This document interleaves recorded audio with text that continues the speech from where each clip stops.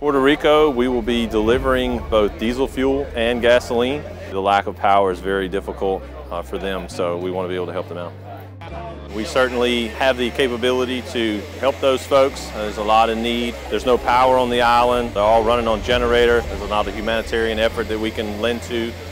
I see great things being done, and it touches my heart to see the people that need it to get it. As a person that was born and raised in Puerto Rico, it's an honor.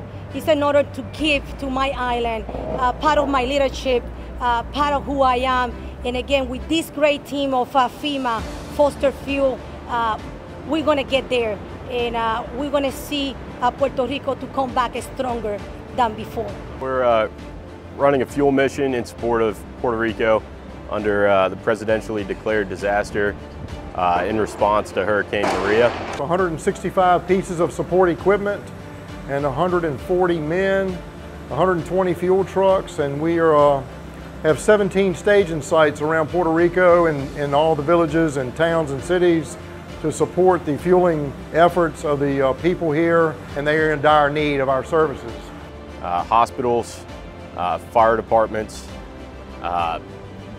critical communications nodes throughout Puerto Rico.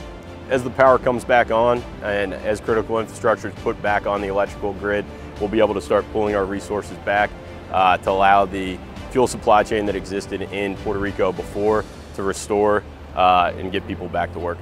And I would say that this mission has been possible, again, with the Foster Fuel team, getting to the right place at the right time with the fuel that is needed. This is just a small piece of the puzzle, and we're just very humbled to be a part of that and hopefully bring some relief to them.